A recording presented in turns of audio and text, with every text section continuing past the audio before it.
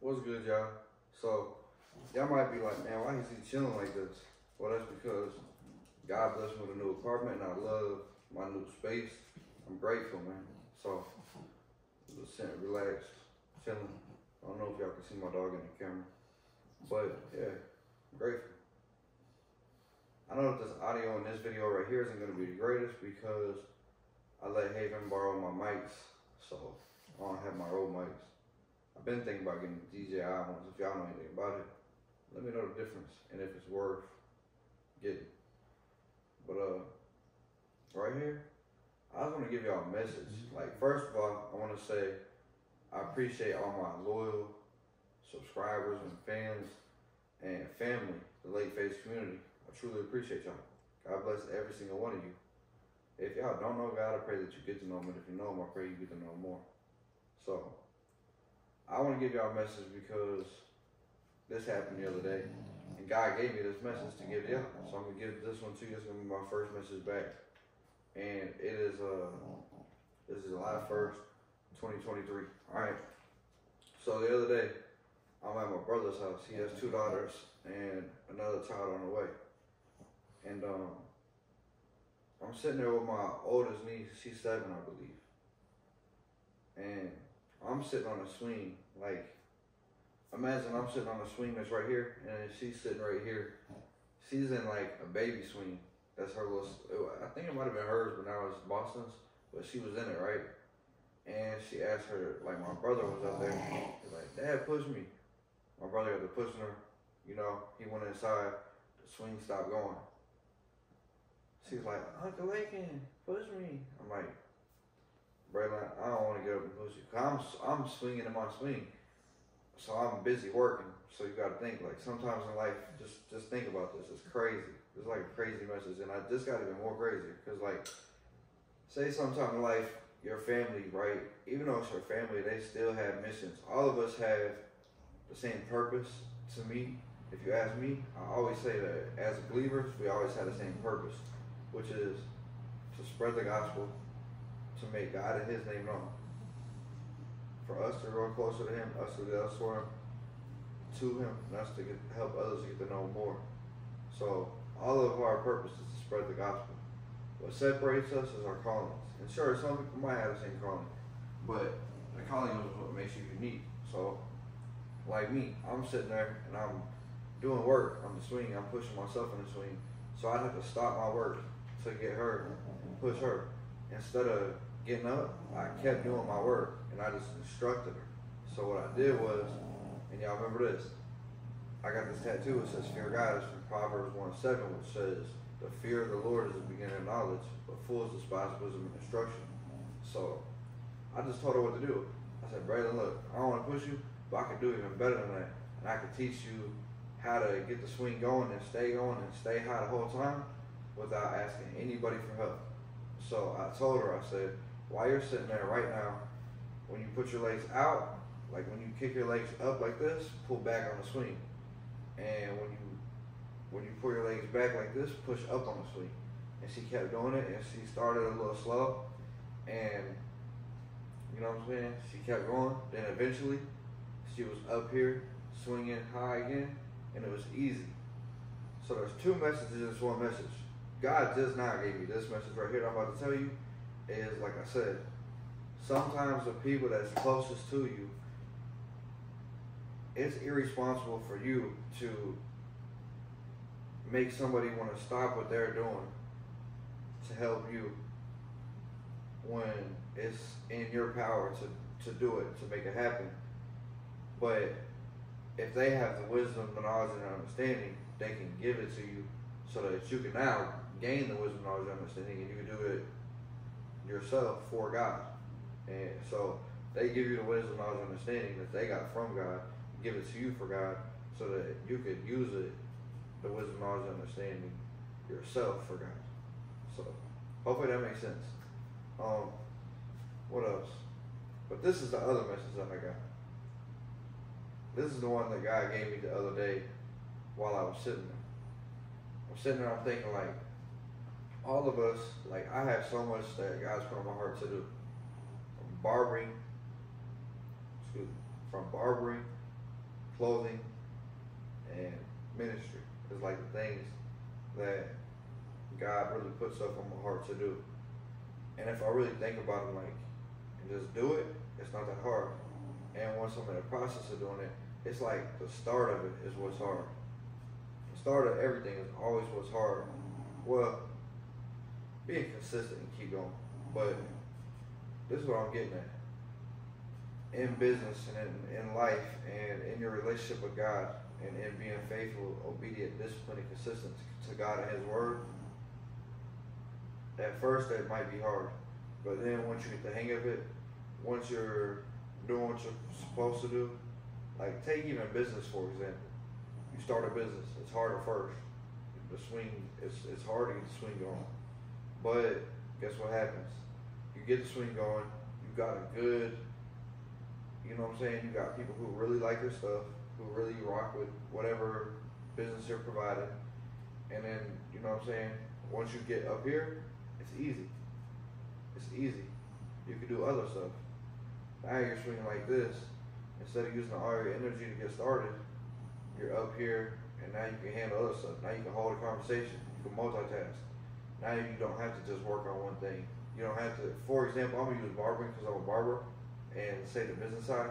Now I don't just have to work on barbering the whole time because this is steady because I did what I had to do and, you know, built the clientele, loyal, consistent clientele. I know what I'm around, what I'm getting in the shop every week. And then I can work on other businesses. I can work on clothing. I can put more time into ministering and ministry and, you know, just things like that. Like, it just made me think. It's hard to get going, but once you get going, it's a lot easier. And then it's like once you're disciplined, consistent, faithful, and obedient, it's so much easier. It's so much easier. And I really hope that y'all get something from this message. I know I probably could have gave it better, but this is authentic right now. This was supposed to be a practice run actually. So if I end up posting this, then that's crazy. Because I literally put my phone up and pressed record just to see how I looked on this couch. But I just stopped talking. And then God just kept speaking through. So then I just let it happen. But yeah. So my two messages for today. One, if you're the person that's in this swing, that's in the big swing, that's another one. The Bible says, Proverbs 22:6, train a child up in the way he or she should go. When they're old, they will not depart from it. So that's another one. But if you're in the big swing and you have the wisdom, knowledge, and understanding, one, don't just do it for the person, just to do it just because you can, because you don't want to enable them. Rather than do something for them, teach them how to do it.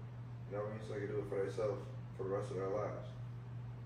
And if you're this person, don't expect this person. If you're in the little swing, don't expect the person in the big swing to do it for you. Instead, ask them how they did it so you can replicate it. Or so that you could get the wisdom, knowledge, understanding to do it, and then put the work in. Faith that works is dead, another Bible verse. Make sure that you put the work in. Don't just use your faith. Put the work in. Before you can go from being stagnant and still and sitting in one spot to having all the motion. So that's my message for today. I hope that y'all enjoy this haircut. Yeah, it's gonna be a great video. Thank y'all for tapping in. Appreciate y'all. Make sure that y'all like, comment, subscribe, and watch the whole video. This helps me because it puts me in more YouTube's algorithm. It helps me to continue to grow and to reach more people while using the gifts and abilities God has given me to glorify Him and His name, to spread the gospel, and to make Him and His name known. Thank y'all for tuning into the video. Appreciate y'all, man. Let's get into it.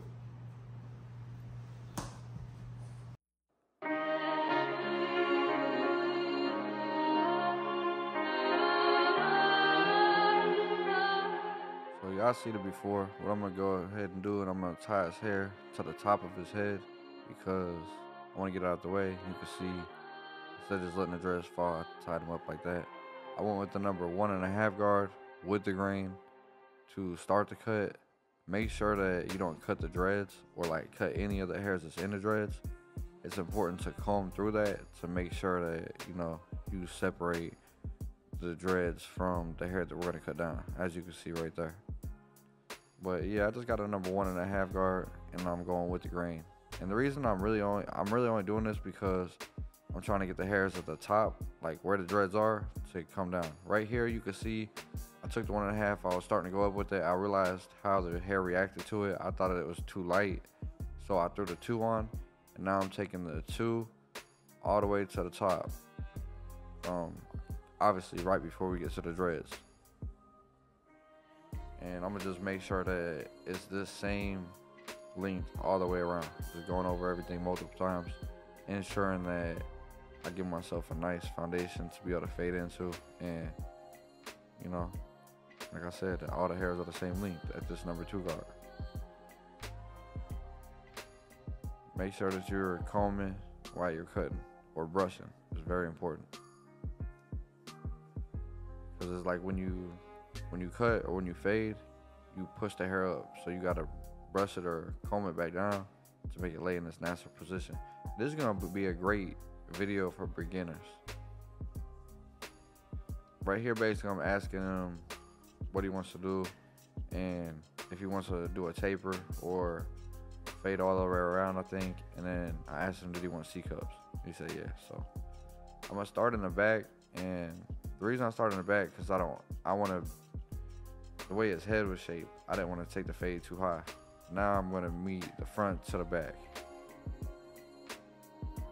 And like he said, he wanted a C-cup, and the reason I'm starting to cut with my lever closed with my clipper is because I feel like it's a good technique for beginners. If you're having a hard time taking out that bottom line, then this is gonna be a great technique for you to try out. This is what I did to be able to first start taking out my bottom line to get confident. You can see what I pointed at the back of his head. He has like that dip in the back of his head. So we do not want to take the fade over that dip, not too much higher than that. And I'm just gonna do the same thing on the other side. And if y'all heard that was my dog. He just coughed. All right, so to start the fade, I have my lever open with my babyless low pros, and I'm going up probably like 3/4 of an inch. And you can see that I'm, at first, to establish my guideline, I'm gonna flick out. Once my guideline's established, like it is now, I'm gonna lay my blade flat and go to the top of the guideline. Next, I'm gonna close the lever halfway and go halfway up that guideline. Then I'm gonna close the lever 1 more notch and tap that bottom line. And it should pretty much take it out since I used the lever closed to start the fade. And now I'm gonna close it all the way and just tap that bottom line. Then I'm gonna do just a little detail work lever plan and just picking certain spots. Once you get to the point where you understand how to fade and then you're able to do detail work while you're cutting, it makes your cut so much more efficient. And this is one technique that I recommend for y'all. I like to do what I just did. So I did the front of the head to like behind the ear, and then from behind the ear to the back of the head. I always fade like this because it's a nice structure to your fade, and it just keeps your fade organized. It makes you remember what you're doing and where you're going with the fade. And usually I would do this all the way around the head, but for the purpose of the video, to be able to record content, to be able to help y'all, I'll do one side and then I do the other side. Now I have my number 1 guard on, and I'll say I'm going up probably like a full inch with this guideline. And I'm just going over everything multiple times because it's giving me a line, but it's not going to be too much since we went up with that too closed. It's not going to be too noticeable. Especially you see how like toward the front of his head is like real kind of light, and then toward like behind the ears, it's like darker and more dense. It has more hair there. Now I'm going to close the lever halfway, go halfway up that guideline. Making sure that I just go over everything. Even if it don't feel like it's cutting, I'm going to go over it because I know that it is. Then I'm going to close my lever all the way and tap that bottom line. Now I'm doing the same thing with the back.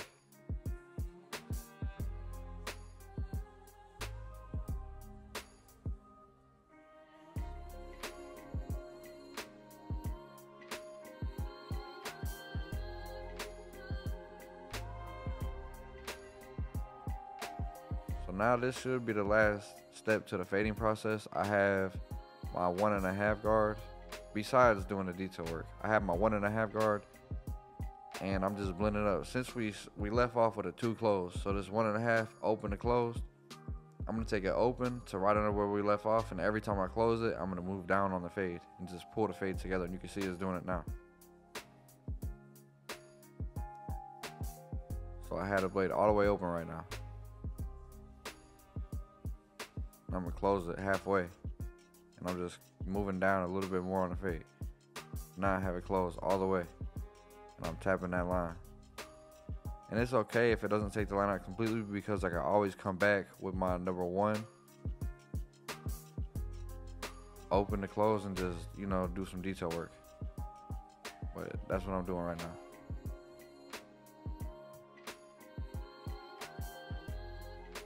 Right now, I'm pretty much, honestly, I'm doing detail work with my 1.5 guard. I look at the 1.5 guard and the 0 guard as detail guards. I never put lines in with them. I only take lines out with them. So to me, personally, the 1.5 guard and the 0 guard are detail guards. So now I had a 0 guard on.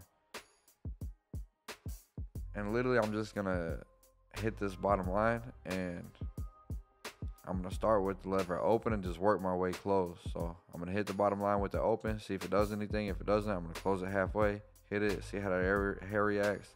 Then I might open it or close it. You never know. With detail work is this: lever play, so opening, closing your lever or your blade when need be, and corner work, using the last couple teeth of your blade or the corner of your blade to pinpoint dark spots, bring them to the light, and make the fade as smooth as possible. And the 0 guard, I didn't really like what it was doing, and I just like the soft touch that the Enhancements Master's blade gives. And I really like just coming in and doing detail work with the Master's blade, so that's pretty much what I'm doing here. Notice how I'm keeping this fade under this bump in the back of his head. And now, since we didn't bought it out at first, I'm gonna bought it out with my babyless low pro. I said low pros. My babyless gold FXs. Making sure that I don't go up too high. You know what I mean? So this is like, you gotta be focused while you're doing this too, because you don't wanna dig into your fade and then have to raise your fade again. So make sure that when you come back and clean up like this, you don't go too high with it. And you might even have to use the last couple teeth of your blade or the corner of your blade to make that line come out completely.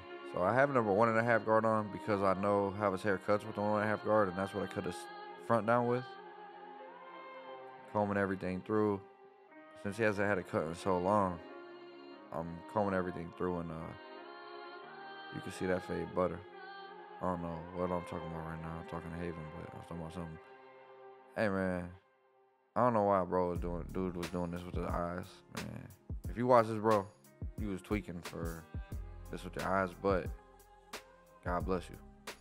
Next time, please though, you get cut by me again, just close your eyes all the way, man.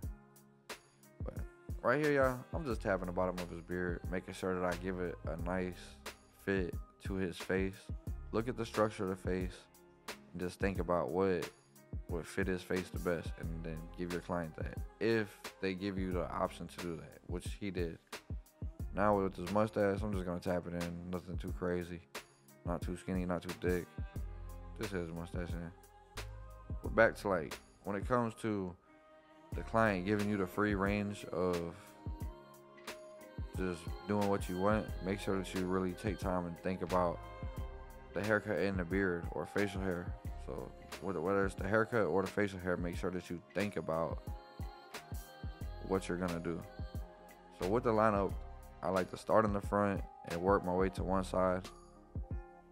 And for this side, I am right-handed, but I like to use my left hand just because I feel like it helps me to keep that line straight, like in the angle of it. I feel like it just helps better. Then once the front meets the side, I'm gonna tap in the vertical bar. I'm gonna do the same exact thing on this side, just making sure that they match up. make sure that when you do lineups, you don't push him back. You can see that his hair is super light.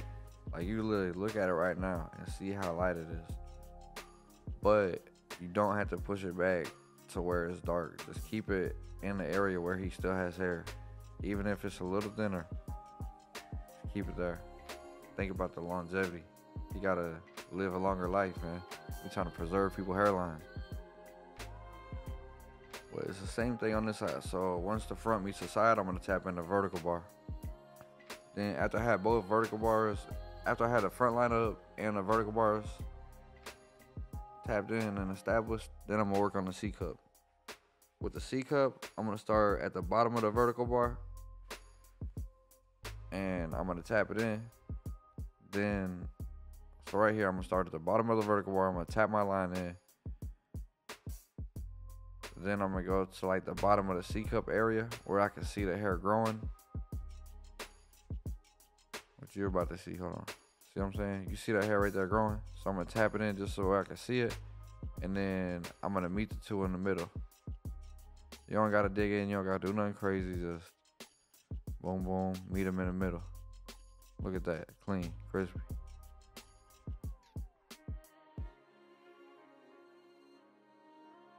Man, my trimmer is hitting, ain't they? Y'all can see, man, this is before enhancements. Can't say anything. Clean, before enhancements. I really like that. Glory to God. Right here, y'all, I use Kiss Express for my spray, and then I got my Sonkun's hair 245 clutch card, and you know, using it for my enhancements. I like this card. This is actually Major's card. I had lost mine, but shout out to Major, man. Shout out to Haven in the background. Right here for my fibers, I use BJ Cuts fibers. You can look him up if you don't know who he is.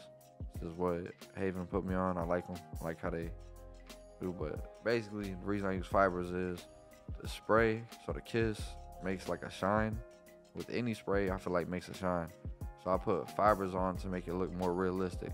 But I'm not one of the barbers who like super dark enhancements. I still want a natural look to the enhancements. So I have been using a pencil a lot more recently. I used it a few years ago a lot. And I put it down just cause this is extra. But man, Major been using it. And sometimes I feel like I gotta use it just cause. But make sure that after I put my fibers in, I comb them through to make sure that, you know, everything as natural looking as possible. And then when you line the fibers up, make sure you line them up in the line you already have established. Don't push the line up back trying to line the fibers up crispy. Just line the fibers up where you already have the line up naturally and clean. With my beard work, y'all, you can see I like to go ahead, put a little rough draft in at first, wipe it off, clear the cheek of any excess hair, and then I like to go back in and do my real official line. Shout out to Crispy Cuts for the razor. Fear God tattoo in Hebrew, you see it on the wrist, man. Right here, I'm just doing some razor work for y'all, but I know y'all can't really see it, but still. Shout out to Toodle for the beat.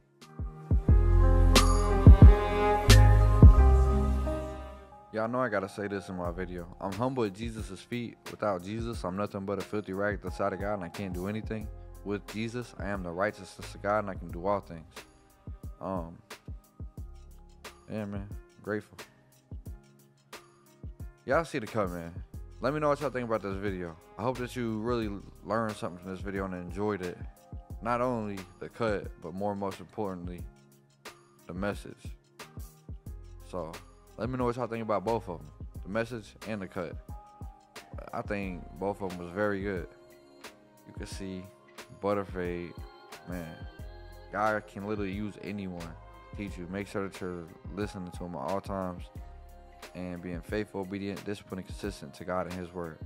If y'all came to my channel because you like watching barber videos because it's satisfying, I hope that this video satisfied you. If you came to learn something, I hope that you take something from my game and apply it to yours and advance in your career, in your craft, and in your life. And if you came for the message, I hope that it reached you and touched your heart, your soul, your mind, and your body. Thank y'all for tuning into The Lake Show. Hope to see you back on the next video. And God bless.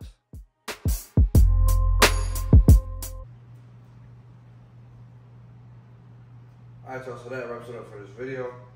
I hope that y'all enjoyed the video and that you learned something from the haircut part, but most important, I hope that y'all took something and learned something from the message. And today's video is sponsored by Self-Cut Systems. Perfecting self-grooming. Self-Cut Systems, I just want to say this.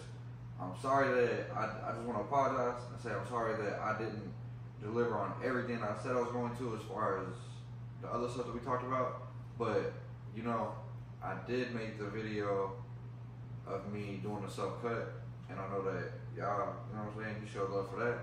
And you showed love by sending the other mirror with the lights and this mirror. What I'm gonna do is, I'm gonna give this mirror away to help promote your brand instead of doing the other thing. So, and no, they didn't tell me to do this, I'm just doing this. So if you want this mirror, it literally pulls out, these things pull out like an antenna. They hook to the back of the door or a tree if you're outside, whatever you wanna hook it to. I low-key probably should keep it, but I'm just gonna be nice. But it is very convenient, man. Come on, man. I didn't even know. I didn't even mess with it because I had the other one, and the other one got the lights. But anyway, today's video is sponsored by Self-Cut Systems. Once again, if you want to get yourself right, you know what I'm saying? You could, like I said, you can put this anywhere that you can hang these. You could put this, or if you have a shelf and you want to put it like, you could put it. Man, what's up? Thank you, God, that was good. But yeah, if y'all want this, comment Self-Cut Systems, and you got a chance to win this mirror. But once again, shout out to Self-Cut Systems. Thank you, I appreciate it. Appreciate all y'all for tuning into this video. Make sure that you like, comment, and subscribe. And yeah, I appreciate y'all. God bless you.